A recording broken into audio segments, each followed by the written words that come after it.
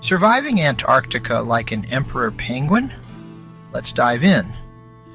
Emperor penguins are the ultimate survival experts in one of the harshest places on Earth. Imagine temperatures dropping to minus 50 degrees Celsius and winds howling at over 100 kilometers per hour. Despite this, these resilient birds thrive. They have thick layers of fat and unique feathers to keep warm. But their secret weapon? Teamwork. During breeding season, males huddle together, incubating eggs, while females travel up to 100 kilometers hunting for food. Talk about dedication. Their social structures and remarkable adaptations, like efficient swimming to catch fish and krill, make them true Antarctic champions.